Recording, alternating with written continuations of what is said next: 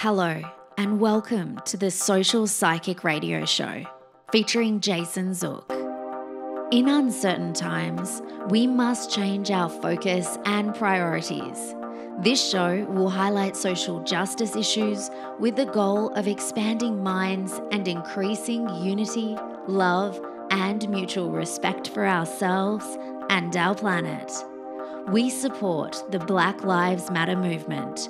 Our show aspires to promote social spirituality, which simply means that by coming together, we can solve any of our problems, including the goal of bringing an end to all forms of hate, discrimination, bias, or oppression. We must protect our environment, reform our criminal justice system, and protect every citizen from police brutality. When we come together, it becomes possible to bridge the gaps that plague our society and divide us from within. We the people means everyone. Hello and welcome to the Social Psychic Radio Show. This is Jason Zook. It's a great pleasure I have the opportunity of presenting special guest George Siegal to the show today, director and producer.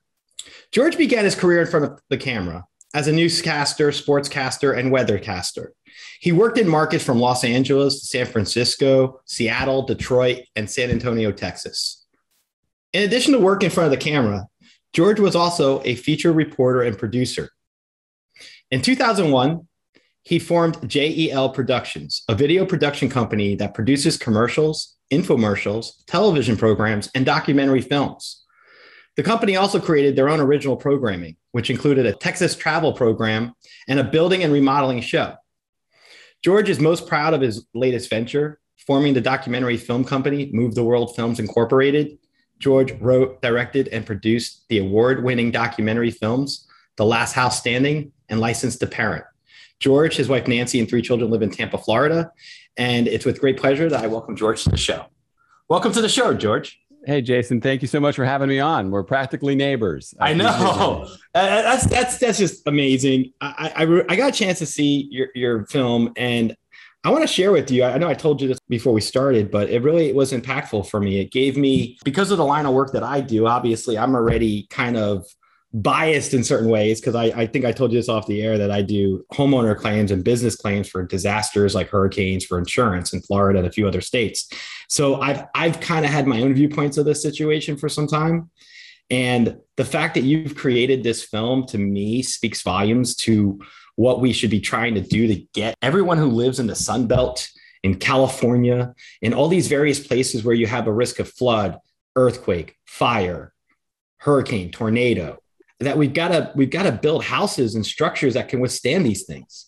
And one of the underlying themes that I got from your film is that we have the capacity to do it because we have the South Florida building code, but we're just sloppy about it. Profit is more motivating for us than sustainability and resiliency. And I wanted to ask you, for the first question, is what is your viewpoints on how we can change that existing structure to make it a better paradigm for us to be better prepared for these disasters with our housing materials and the construction and creation of our residences and buildings to be protected against the risks that we know exist? Well, unfortunately, to do it probably the best way would be if our lawmakers just said, we're going to make the toughest codes possible. We're all going to adopt South Florida standards. And that's it. Game over. You have to do that. That will likely never happen. So what my film approach is it from the direction of, okay, we have to start at the bottom. It's like a wake-up call for homeowners. Everybody has to demand more, which in a market that's as hot as it is now, especially right here, if you demand more, they're probably going to go on to the next buyer and they're not even going to sell to you. But then maybe they're doing you a favor. And we have to get people saying, okay, what are the hazards where I'm going to buy? And does this house have the structure? Is it built in a way that will actually survive them? And I think many people would find out the answer is no, it does not. So I'm trying to approach it from the bottom up, because even in disasters, as you saw, in Mexico Beach in 2018, Hurricane Michael devastated that area.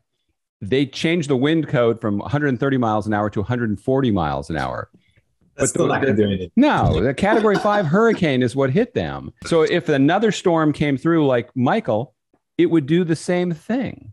So I don't know. To be honest with you, I don't know what it takes. And I'm just, I'm hoping that this film gets traction enough where people wake up, they start going to their builder or their home buyer, the people they're buying a house from, and they'll say, no, your house isn't worth $1 million.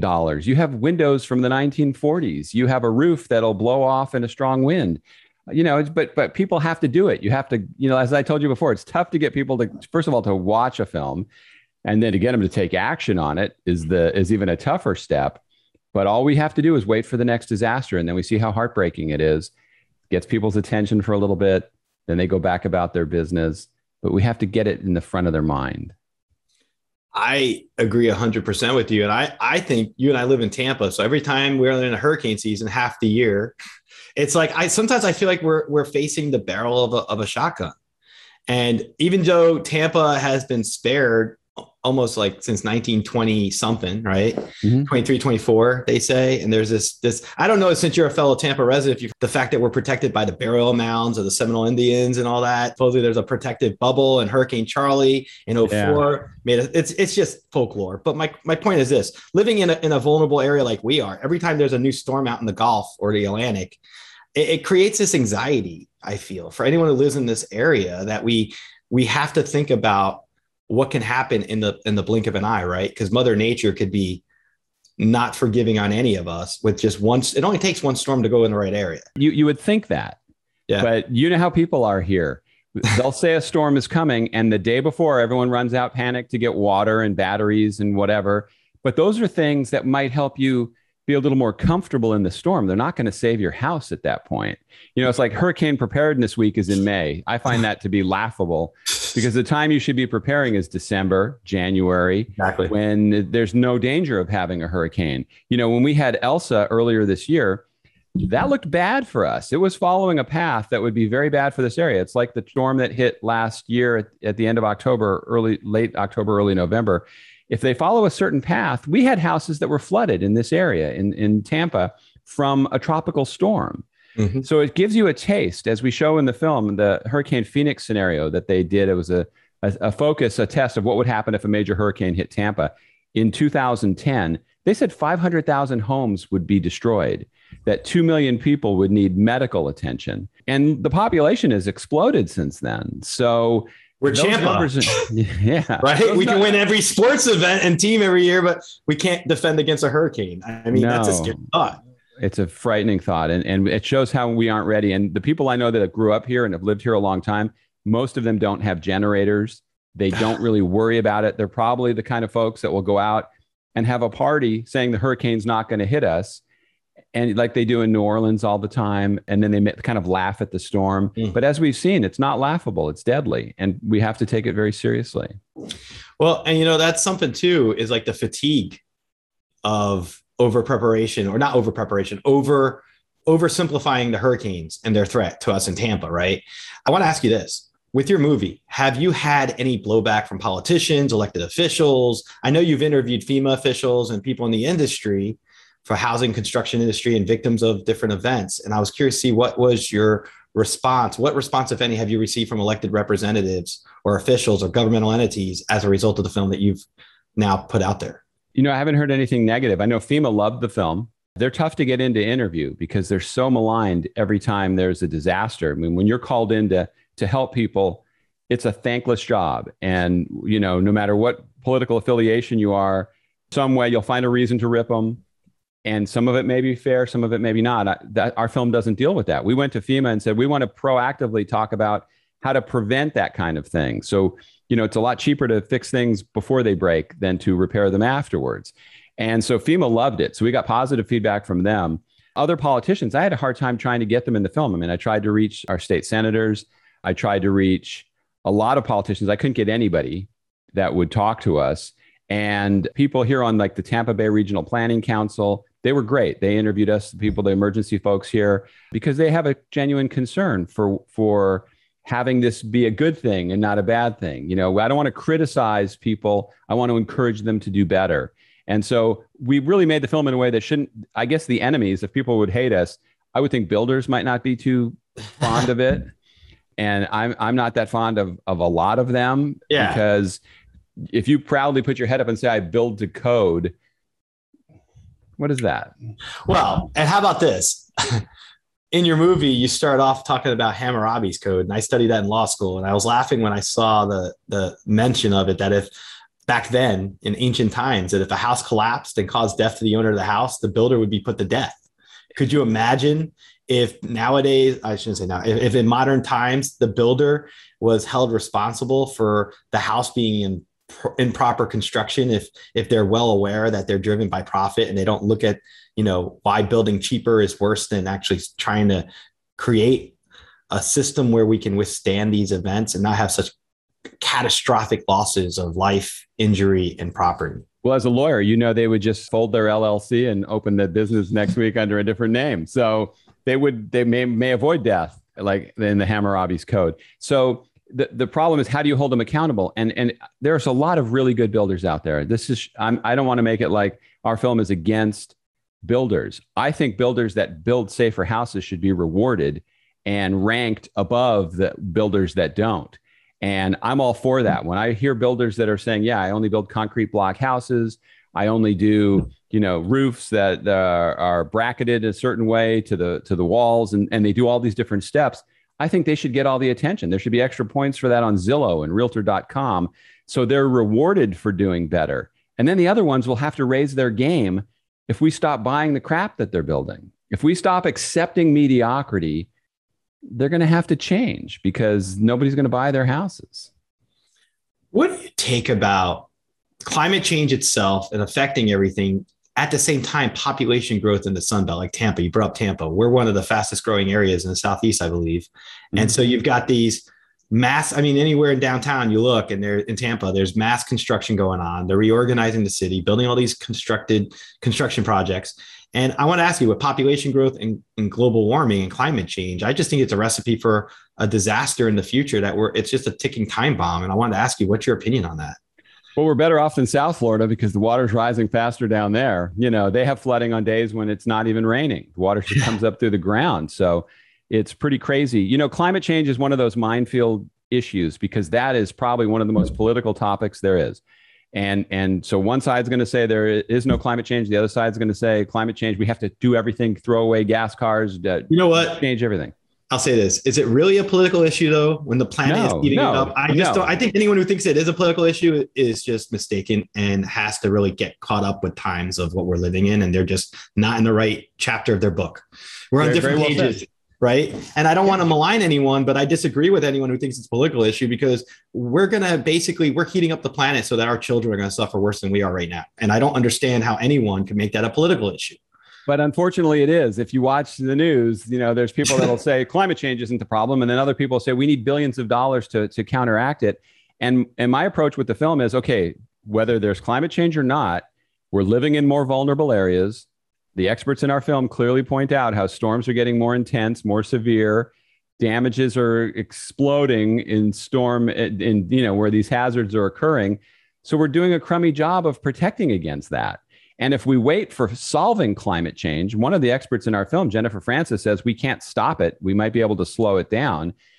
Who knows how many years it'll take for that to be fought over and funded and changed. So what can we do right now? You can make sure your house is as safe as possible. You don't need a politician to tell you that. You don't need an elected official to say, hey, you got to do this, you got to do that. All you have to do is get an inspection and find out where your vulnerabilities are and decide whether it's worth keeping that house and fixing them or risking everything and not doing it. And then, that's pretty simple. But I know that is true, but let's look at the economic situation with that. You're going to have a lot of people who have gone through COVID, who don't have a lot of money, probably resources around right now. So for them to be able to upgrade their house or rebuild, I saw that in your film, you consulted some people that said what you need to do to put your house up to code. And we'll get into that in a minute. But when you look at the economic variables of that, I think that this is something that government needs to take a more active role in legislating. And I also think government needs to take an active role in updating. There should be grants available to allow people to upgrade their houses to withstand storms in the disaster area of where they live, fire, earthquake, flood, hurricane, tornado, whatever it is.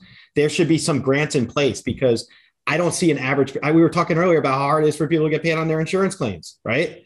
How do you think these people are going to afford to upgrade their houses? So maybe you can't do the major things. So you approach things on the list of what you could do. You make sure you have insurance. You make sure that you have a good rated insurance company that you've documented everything in your house so you can prove it to your insurance company, and you've taken pictures of it. So that's your bottom line. You know, if you live in an area that floods, you better have flood insurance. A lot of older homes around where I live that it's very expensive to have flood insurance because they're built at sea level. And I think the flood level in this neighborhood is 9 or 10 feet. I'll say this to you. I specialize in flood claims, one of the areas I do. And I'll tell you this, any homeowner who has or suffers a loss, you're right. It's better to be prepared before the crisis happens, before the storm event or the loss event, because anyone who has a flood policy, it's likely going to take them 2 years to fight their federal government insurance program through federal lawsuits to get paid everything they're owed.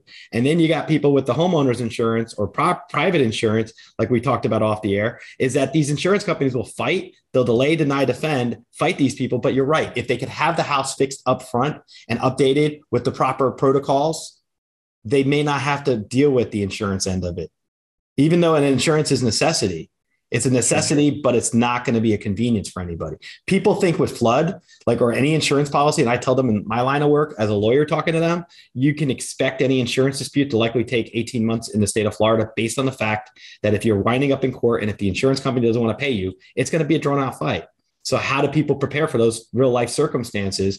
And I love the fact that your film is getting them to think before the event even happens. It's almost like your film is telling people, look, in 5 years, there might be a major storm. Why don't you take care of these steps now, right? Why don't we look at this intuitively and figure out how to prevent the next disaster? Yeah, I mean, you absolutely have to do that, especially when you paint the side of how insurance is going to go for people. Still, that's a great, you should have that as your last line of defense. Just because they may make it difficult doesn't mean you want to abandon that. Exactly. You know, with Hurricane Harvey in Houston, all the people that were flooded there did not live in a flood zone. And they could have bought flood insurance very inexpensively. So you talk about people that may not have a lot of money or may be struggling. If you were told for $300, you might be able to protect your investment, you could maybe budget things, work things around to do that. I'm not saying it's easy. I agree.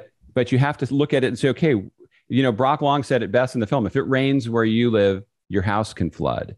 I tell people the same thing because I deal with flood. I tell anyone who lives in the state of Florida, no matter where you live, it doesn't matter if you're on top of a hill, if you're in the middle of the state, or if you're right along the water, get flood insurance. Because guess what? It doesn't matter where you live based on the flood zone, because in Mississippi and other places, there were that 100-year-old, the 100-year flood map, the flood rate map, the firm map, they call it. And guess what? Every time those storms hit, there's always flooding that happens. The first event in 100 years destroys all these houses. And everyone always says, I didn't get flood insurance because my insurance agent told me I didn't need it because the flood rate map, it hadn't been that catastrophic in 100 years. And it's always like, you got to think of these things, right? And most people in the public don't think of these things because it's not in front of them as something to think about. Your film, in my opinion, is so pivotal and so important to start the dialogue to get people thinking internally of what they should really be doing right now. Well, look at all the people in California and Malibu in that fire, and probably in Paradise. They had older cars. They had houses that had no mortgage. So they lowered their insurance. You know, if you think about that, that's insane, because the cost of rebuilding is probably 10 times what it was when they originally put that house there. Mr. Corman, the elderly gentleman in Malibu, he had these antique cars and coins and all these things that he took the insurance off his Mercedes because it wasn't working, and it burned down. It melted down to nothing.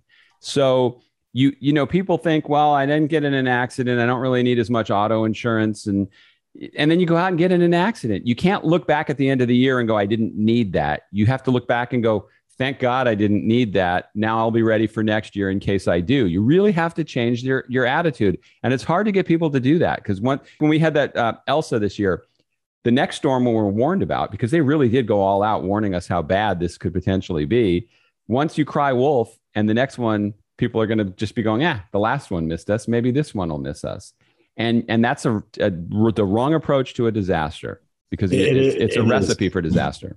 You're right. And I've even been lulled living in Tampa since 1993 on and off, and in Florida since that time. I feel like, these storms aren't that bad. It never hits us directly where I live. And then this is the line of work that I do. Yet I'm lulled into a certain sense of, reluctance in certain ways when I see what's going on in our world and in our states and what's going on in our economy. Looking at the film, one of the things that really caught me and impressed upon me was when you had a section that you talked to a representative from the Insurance Institute for Business and Home Safety. And what I liked about that segment was they put houses through rigorous tests from what I saw, and they try to see what it would take to survive a disaster. However, what I saw from the film, they only did up to a category 3 storm. And I wanted to ask you, what was your feelings when you interviewed them and you saw that they only do testing up to category 3? Because, with the way we are right now, a category 3 is something that happens more frequently than not. Well, as you could see, when they got to that level, the house was destroyed. To go higher, the house was already gone. Maybe they found that to be the destruction level, where beyond that, you have to build to sustain it. I mean, I don't know. I imagine it's difficult to crank it up to a category 5. Those tests are very expensive to put an item in there and see how it survives. But what they showed at a category 3, or what they showed with fire, is frightening, of how those houses burn down and blow down. So if everybody built to a category 3, I mean, we rarely get 4s and 5s. And as Roy Wright said in the film, if a major tornado, if an EF5 tornado steamrolls right over your house, there might be no construction technique in the world that could save you. But that's the direct path of it, or that could be the bullseye of the hurricane. But as you extend out from the center, the winds aren't always as strong, and you can prevent damage that is occurring now regularly, like with tornadoes. Moore, Oklahoma was leveled 4 times by powerful tornadoes until they changed the building code. Now, the building code is not going to save your house in an EF5, but the house that's 100 yards to the center of that might save the entire house, because the garage now has to be sturdier. The walls have to be built differently. So obviously you can't bunker everything 1,000%, but you try to make improvements that increase your chance of surviving. That's all we can do at this point, is figure out how to best, adjust things. You know what I find? The profit motive behind all this, that you build with the cheapest materials for the greatest profit, right? Overhead and profit's always something I see in my industry with contractors and, with construction projects. And when you look at that Surfside community collapse that just happened here in the East Coast, I mean, it was gripping. It's horrifying. And you think, had the necessary precautions been made? Now, that wasn't a hurricane that destroyed that collapsed building, but it was faulty materials, I'm sure. And they're going to probably find that there were probably some type of cheap maintenance failure in terms of updating things. And I think that this is like an infrastructure issue, in my opinion, even though it's not roads, bridges. I still think houses and where you live, if you're in a proximity of where a disaster is known to strike, you should have some type of ability to prepare in advance, kind of like have your action plan. And I think your film, I feel, does a really good job at creating the circumstances to get people to really pay attention. That's what I got from your film, your call to action through the whole film, the urgency of it. It resonated with me. That's tough to do in a condo association or a homeowners association, because when you're talking about assessments building wide, you're always going to get people at different stages of their lives, and maybe they want to spend the money, maybe they don't. You really have to, as this is all investigated, we'll find out more information. But, if one person wanted to fix it, it's not enough. I mean, we heard a story of a woman in, I believe it was next to Mexico Beach. She lived in a townhouse, but it was a duplex. So there was people on her left, and she was in the duplex on the right. And the building was destroyed by the hurricane, by Michael. They didn't want to fix their half. So she wasn't allowed to fix her half. You can't just have half a duplex. And that's just 2 people. So now multiply that by 150 residents or 200 residents. And half of them say, no, we don't want to have a $10 million assessment. It's very challenging, and we don't really know everything that went on there. So obviously it's easier if it's just your house and you're not having to deal with other people. But when you get into associations or neighborhoods where you have to rely on the whole community doing it, it can be even more challenging. You raise a very excellent point, by the way. The responsibility, collective responsibility. I feel like we all have to be collectively responsible to help the community understand what's needed here.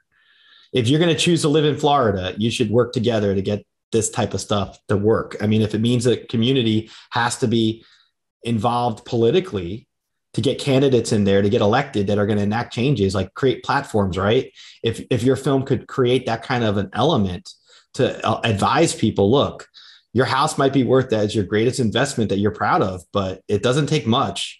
Like a deck of cards with a house built on a deck of cards, like huff and puff and blow the house down. Well, any storm can go through and do any of that. in the blink of an eye. And so what are you going to do about it? Community, right? Well, if the last two potential storms for us were not a wake-up call, I don't know what is. Because like I say, if you drew out a path and said, this is the worst case scenario for you, Tampa, and those two could have met that criteria with a little turn here or there, we could have suffered major damage here. And I still don't hear that kind of outcry for major changes. Hank Ovink talked about with us in the film. He said that it takes a major disaster. And then that disaster is like an MRI or an X-ray of your community, and it shows where the vulnerabilities were so you can build back better.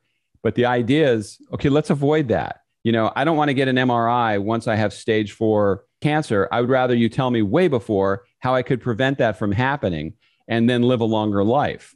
And I think that we can do that with our homes. We know how there's certain things you can do that will make it safer and increase your chances of surviving. You really have to shake them to wake them up. You know this as well as I do. It's difficult to get people to change their thinking. You just hope that it happens, but it's hard to do. That's a good point. And most people are only going to act as a react, right? They're only going to react to something. They're not necessarily going to look at ahead of time what they should try to do. And so the question becomes at that point, whose responsibility is it? Is it on the individual person that owns the property? Is it our electorate? I think it's everybody's. That's what I said earlier. But what is your opinion on that? When you did your project and you did your film, what was your takeaway from it in terms of how to change this? It's up to us because it's only going to change in a community, unfortunately, after they're destroyed. And even then, as they saw in Malibu when they're trying to build back after the fire, the building code was so tough that the only way you could quickly rebuild your house is if you followed the same footprint that was on the lot previously. You couldn't do something dramatically different. So they weren't even accommodating to let's get this back together and work together to make it happen. You're always getting pushback, So there's no easy answer. We asked the builder that we talked to in Moore, Oklahoma, whose responsibility it was to build safer houses. And he said he thought it was the buyer's responsibility to ask for it because the builder may put those things in, but the buyer may not want them.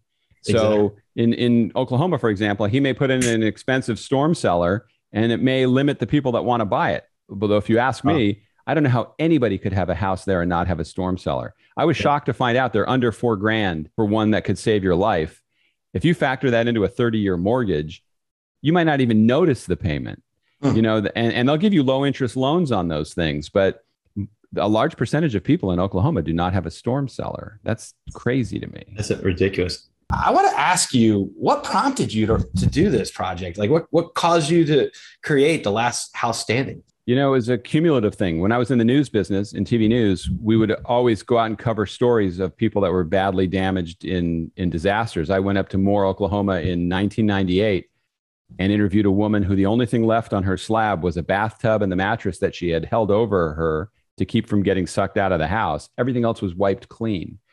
And when you interview these people and meet them, that look on their face, that shell-shocked, I've just lost everything look, it just is so powerful and so it's painful to experience. And when I got out of the news business, I was involved with a guy who was building concrete houses and had a passion for building houses out of concrete. And it made sense to me. It's like, wow, there's a substance that you can build that actually increases your chances of not having your home destroyed. And if you are flooded, it's not going to wick up your walls and destroy everything because it's concrete. People don't want to do that because it costs a little more money sometimes to build it. Now with the price of wood rising like it did recently, maybe that's equaled out. But I said, I want to make a film that could make a difference and do something. I've built a lot of houses. I've disliked a lot of builders in the process with how personal it is when you talk about counting nickels and seeing where they save and where they don't. And so I said, I think I have some value here that I can bring to people to wake them up, to make them aware of a situation, and it's something they can actually do something about. And, it's a long process, but it's one that I'm very passionate about. And, I'm going to continue to chase after. I think it's fascinating because based on your experience, I will say you present a very captivating point of view with this.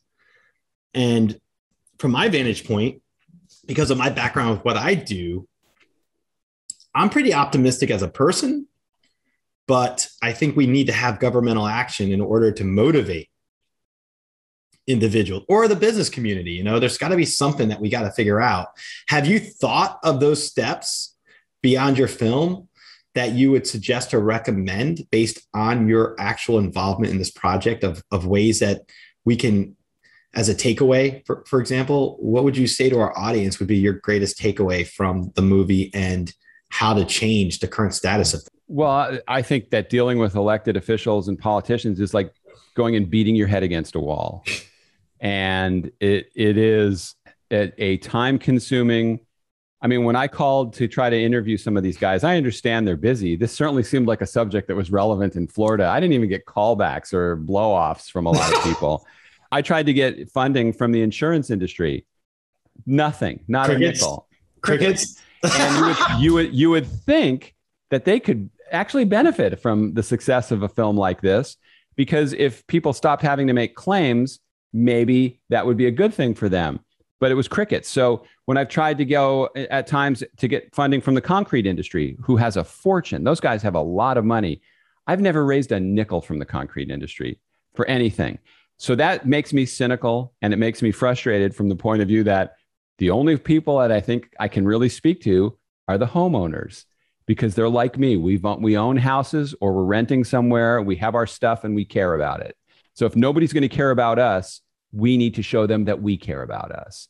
And we're going to stick our feet in the ground and say, we're not going to put up with this crap. If you're going to build garbage, we're not going to buy it. If you're not going to make it safer, we're not going to reward you by going around and bragging about your work. You know, it's like you try to just chip away at it. But I think it takes it takes a village. It takes all the people in the community to say, we're tired of settling for less. You want to put up a wood house in Tampa? Go ahead. Just hope it doesn't hit my house when it's blowing apart and shattering into a million pieces. How difficult was it for you to fund this project based on what you just said, that you try to go to different industries to help with funding? Like, how did you finally get the funding you needed to do the film?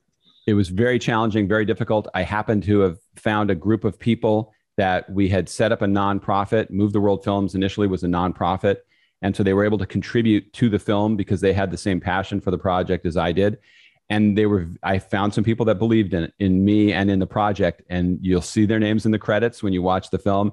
That's how this film got made. I could not have done it by myself. Unfortunately, any filmmaker will tell you spend money to make a film, but you never raise enough money to promote a film. Everybody goes, wow, you should have 10 or 15, 20% of your budget should be for promotion. Nobody has that money left unless you're a big studio, unless you're somebody famous who people throw money at to make documentary films. The little filmmakers, we all have to do it ourselves. And I'm not crying a river here. I'm just saying the reality of it is it's work. It's a struggle. And so, the obvious people, it's like whenever you have a great idea, you think this is obvious, people are going to jump all over this. To me, in the history of my career, the most obvious things I've never gotten anybody to budge on. And then stuff that just I didn't think was that good, people, oh, wow, that's really good. So none of it makes sense. It's enough to make you pull your hair out. So, I felt like we were underfunded, but thank goodness those folks helped us to make this film, because now it's out.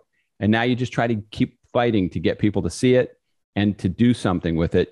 Public television stations are slowly airing it. It was on a couple times here on WEDU in Tampa. Universities, I've gotten it into an organization that distributes it to universities and makes it available to them.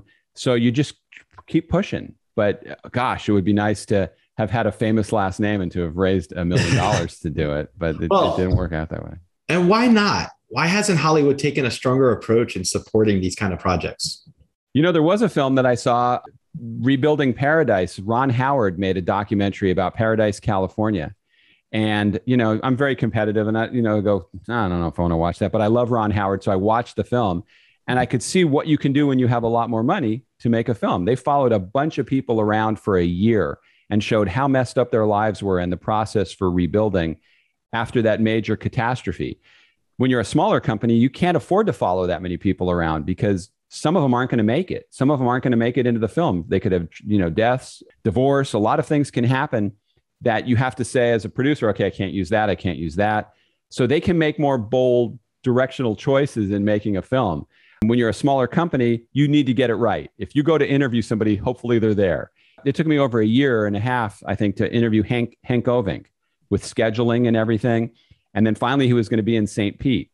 And they said, well, you can interview him in St. Pete if you want. We'll try to work you in at 4 or 5 in the afternoon. And I said, this is a busy guy. There's no way that'll happen. I said, let me have 8 in the morning. And they go, we don't know if Hank will get up for that. And I said, just please ask him. And this man did it. He met us at 8 o'clock in the morning. Wow. And then his day went south because he's so in demand. But can you imagine? You beat the demand and got ahead, and early bird gets the worm. My goodness. No, it worked out perfectly. And then, I flew my crew in for this. It would have cost us a lot of money if we failed on that. And thank goodness we didn't. Same thing with going to interview the FEMA director. We fly to Washington, D.C. If you're a big company and, for some reason they cancel, you just go back. When you're a little company doing that, you don't have that choice. You have to have somebody play the FEMA director on the street that you meet and say, hey, Phil, you be the FEMA director. So you have to hope it works out. So there are challenges. And when I talk to other filmmakers, everybody has the same challenge. So it's not a unique problem just for poor little me. Just, the challenge is overcoming them. What was the greatest challenge for you in terms of making sure you maintain your message throughout the whole film? Is keeping my opinion out of it. And I like to let the story tell itself. I don't need to go in there and voice my opinions on climate change and what people need to do. I don't need to bash builders and say they need to build safer houses. I let experts tell the story. When you're looking at a house that's destroyed, we don't have to discuss how well it was built. I think it's obvious. It's a failed structure at that point. Yeah. When you're talking about a Category 5 hurricane late in the year pummeling an area, that kind of shows you that storms are staying strong later in the year. When you look at what happened in Hurricane Sandy years ago, that storm traveled all the way up the East Coast late in the season. I mean, there's droughts in California that are record dry years that they're having out there. It's not just a little anomaly. There's major pattern changes that we're dealing with. So it's not letting my opinions enter, but letting the story tell it, because I didn't want to piss off half the people that were watching by thinking it's a Netflix documentary where who made it. You know what party made it, what their agenda was, because it's all over the film. And I really think this doesn't have that. It's just about homeowners, and everybody should be able to relate to it. I know you had to get this project funded. Do you see a sequel coming to this project in the future, which would actually be more about what the action steps would be? Would there be anything like that you've thought about? Yeah, I'm working on it. I feel like you're going to have a new project coming up, and it's a sequel to this. I pick up stuff when I do interviews, so intuitively, I'll tell you it's going to be successful more than this project even will be. So I hope that's the psychic part of you. That is a psychic part of me talking to you. I'm just throwing switching hats in the middle of a conversation. But yes, I felt a sequel. I felt a call to action, the next step, and I felt it was a completion of your story. 20 years ago, I had a psychic tell me in a reading that I was going to have a redheaded child, and I ended up having one. Yeah, so I hope you're right, because I feel that way. I do feel that way. I have a whole pitch for it, a whole plan of how it would go and what we would focus on in different areas of the country. But, it's starting at ground zero. That's starting at ground zero to raise money for a project like that. That's a lot more expensive than the film we just made. So it's a process, and what's interesting, when you look back over it, it's like I'm always critical of anything I do. I'm always going, gosh, I could have done this better. I'm probably a lousy guy to have at the morale meetings because I'm never happy. And I look at this film and I go, wow, I really, with a talented team of people that I could not have done it with, a very small group of people, I think we made something really good. And so then when you go to start over with the next project, it's kind of overwhelming because you go, okay, now I got to raise more money and I've got to do something even bigger and better. But hey, it's a challenge. I'm all in, and we'll see how it goes. I also think you're going to get better funding from someone with a higher name that's going to help you. Someone through contacts that somebody's going to have a passionate aspect to this, and you're going to get some funding from some private individuals who have pull. I need a psychic reading with a name and number. I'm not that good, but I can give you enough guidance sometimes. I didn't mean to bring that up here. I kind of digress sometimes. I just pick up stuff and I feel like saying, hey, if it's coming through for a reason, let's just share it. But I like that. Thanks. I want to ask you this. When you're looking at everything you've done to date, where do you see your career 5 years from now? Gosh, I hope I'm living on Lake Como in Italy. And no, I don't know. I love doing what I'm doing. So I hope it's somehow involved with this project. I have another idea for a film I really want to make.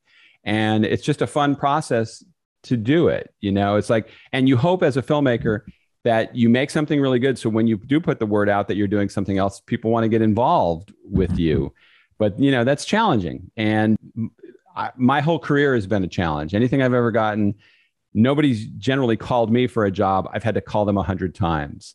And it's persistence. And I'll put the same persistence into anything I do, hoping to be successful at it. Well, and I'll say that it's persistence that created the film. It's persistence that got you to where you are right now. And it's going to be persistence that does the other stuff I feel that you're going to be doing in the future. Yeah, so looking at from your perspective as a film creator, a director, producer, what would you tell someone in our audience who's aspiring to be in production, but they haven't done anything yet, and they really are interested in what we're talking about, and they're passionate about these types of topics? And I would call it outright activism, which is very important, by the way, and a paradigm changer. You're a thought maker, you're a thought changer, a visionary, in my opinion, creating the film you created. What advice would you give to some future person in your field that hasn't gotten to where you are yet, but has the vision, but doesn't know what to do next? Well, first of all, I would tell them it's very hard to do something if you don't have a passion behind it, because in the film industry or like the TV industry that I was in, it's a lot of rejection and it's very personal. So when I was in TV, when you'd send out a tape, people are looking at your face and rejecting you on a regular basis. It doesn't get more personal than that. It's not like Indeed.com where your resume gets passed over by somebody. It's very personal in broadcasting. With films, it used to be you didn't have access to equipment, but now most people have some type of iPhone. You can go out and shoot on anything and create your vision. I would say go out and start trying to tell your story and have a plan for an outline for where you want it to go. A lot of people have an agenda for where they want it to go, and you risk alienating people, but I still like those too. If you're somebody who believes in something extreme and that's what you want to make your film on, you can find your audience for that. Not everything is a mainstream. I happen to think The Last House Standing affects anybody who lives in a house. But if your concern is the flight of the dodo bird and you're worried about it, do something with it and find, with social media, you find people that have a common interest with what you do and have a like interest in seeing that happen, and just start doing something with it. A lot of people talk about it. You should actually do it. And there's ways to do it for very little money just to get it started so you have something to show people, because we all have a device in our hands. Now, when we went to actually make the film, we have a 4K camera. You need a lot of things depending on the level you want to try to hit. But I've seen videos on YouTube where people have made movies with iPhones. It's funny, when I do the production aspect of my job, we're now competing against people. If I turned in a bid one time. This is a little side story. It was Guide Dogs of Texas wanted a marketing video. And I put together this lengthy proposal, and it was going to cost like $10,000 to make it. And the guy calls me back and he goes, "Hey, George, I loved your idea, but my cousin is making it for $1,000. If you can match that, I will give the job to you because I really think you have great experience." And I said, "I'm sorry, I can't do that. Wow. If I told you it was $10,000, that's what it's going to cost. I didn't throw in $9,000 of fluff and just, try to screw you with this." And I said, "Would you please show me the video that you get for $1,000? I'd love to see it when it's done." Never heard from the guy again because I know what he got. He got, of course. I mean, you pay for what you're paying for. You're paying for the quality, the experience, and the skills and the know-how. You can't shortchange on that. For a creative project, you're getting what you pay for. Yeah. So now everybody with an iPhone is a filmmaker. Everybody in LA, everybody that's a waiter is an actor. It's like everybody wants to be something else.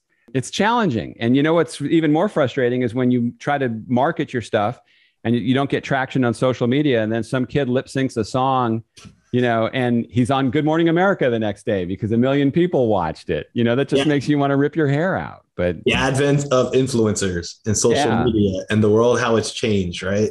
It has, and good for them. I guess if you find a way to work it so you're successful, part of me is jealous, but part of me admires that because you found a way to do it. Look at the Kardashians. I mean, my daughter watches that crap all the time, and I can't watch 5 seconds of it. I've never watched it. But they are billionaires. I know they are. Because of merchandise. Yeah. So you can hate them, but you also have to tip your cap and go, wow, you found something. Who's been your greatest influence in your field and why? I don't know that there's necessarily one person. There's a lot of different films that I've liked over the years that I've admired. In terms of documentaries, I don't know if there's one person that I looked at and said that. My experience was more from TV news, telling my own stories or doing stories, and then I try to translate that into making a documentary film. There's no one person that I said I want to kind of emulate that style. But in terms of feature films, I mean, there's certain films that I've liked more than others and kept watching. Again, there's always something that you go, if it's on and I'm flipping the channel, I'm not changing the channel. With documentaries, it's just there was nobody in particular that I said I'd be like that person. What was the biggest learning experience you had making this documentary? One is when you're budgeting, have more money for marketing after you make it. The other is to understand how long a process it is to reach important people and get them to be in your film. When we sat down at the FEMA director's office, the PR person came in just to say hi, and they looked at me and said, "How the hell did you get in here?" Because they had no idea how the process was to get in to see them. It was a lengthy process. And I just happened to catch the right guy in the office who goes, "Wow, this is a proactive film. They're not here to bash us. They're here to be an asset to what we're doing." So it's tough. Like I told you with Hank, it took over a year and a half to get him.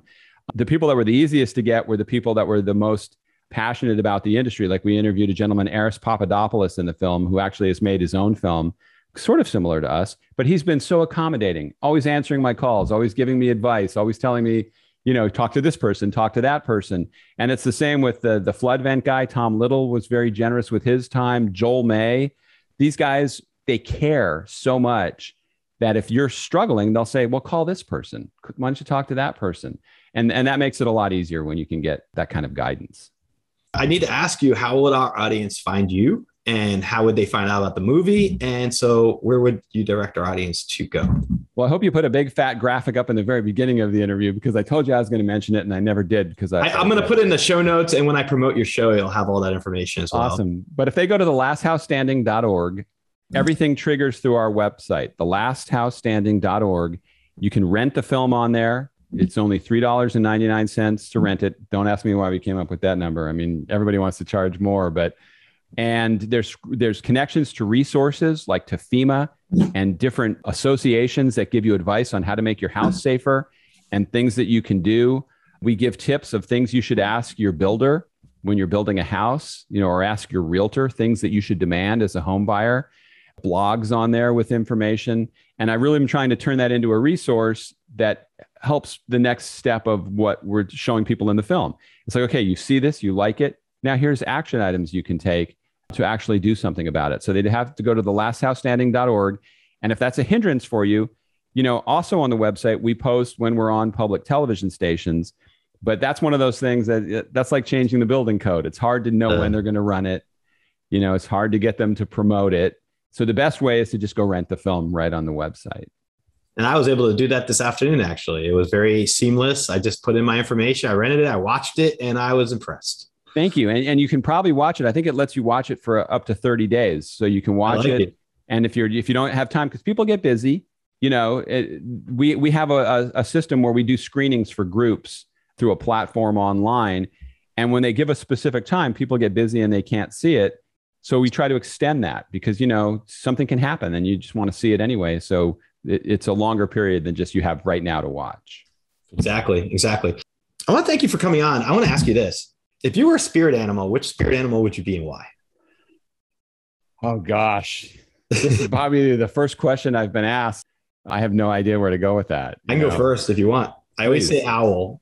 Owl for me, because I have two parrots and I love birds, but wisdom. As a lawyer, as a psychic, as a podcaster, I'm always about, like, I'm sure you are as well, the quest of wisdom and truth and understanding. And as a psychic, I look at things beyond the immediacy of right now to look at the big picture. And I feel like owls do all those things.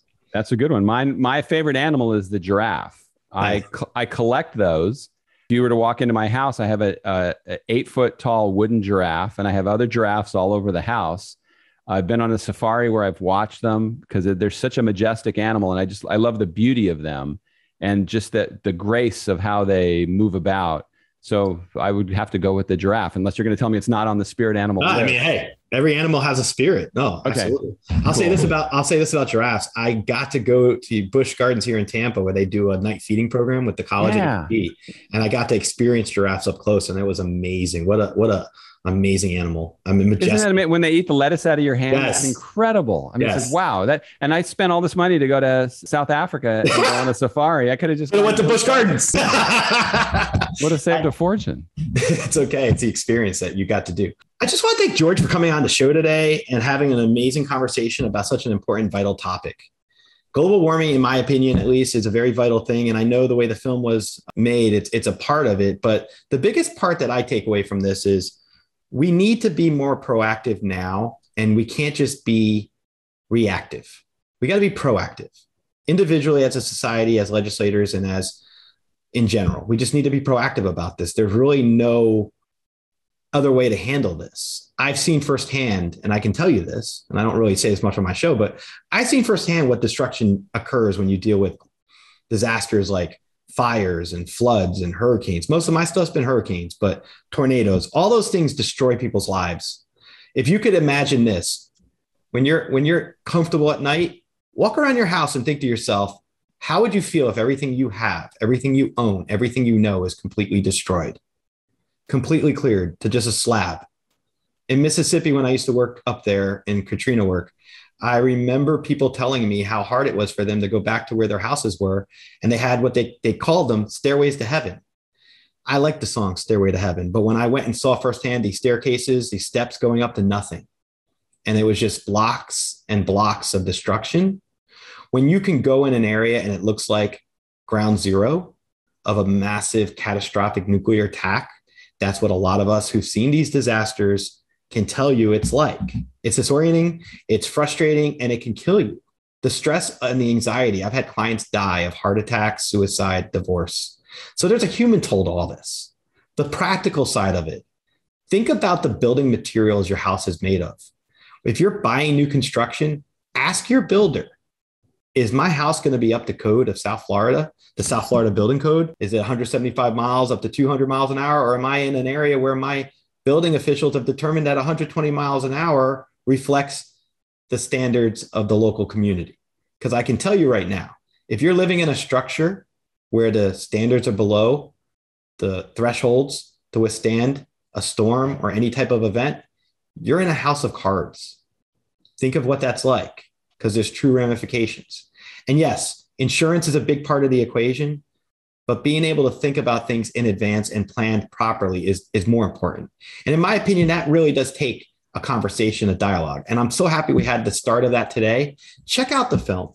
Check out thelasthousestanding.org. Go to the website, rent it. It's $4. You can go to Starbucks and get a macchiato for less than that. You know, this will be an investment in your own potential safeguarding of your livelihood, of your everything. So keep these things in mind. I am very excited about this film. I feel very much it's important to be out there, and we really need to have more films like this. And look, George represents somebody who privately financed it. He didn't have, a big studio behind him. And I think that when you have restricted resources and you're still able to put out your message, that says a lot about the project, a lot about the passion behind it. So check it out. Move the World Films, George, Siegal, please check out this film. And I'm so excited to promote it to each of you. Stay positive, because when you're positive, anything's possible. And if you have any questions, feel free to reach out to me at info@socialpsychicradio.com. I'll have all of George's contact information in the show notes. So be on the lookout for this information. And I deeply appreciate your support of our show. Thank you. Thank you for listening to this episode of the Social Psychic Radio Show. Don't forget to join us for another episode next time. If you enjoyed the show, we'd love for you to subscribe, rate, and give us a review on iTunes. You can also check us out on Facebook, and don't forget to visit the Social Psychic YouTube channel. Until next time, it's a big world out there. Keep an open mind, embrace your paradigms, and know that the universe is always yours to explore.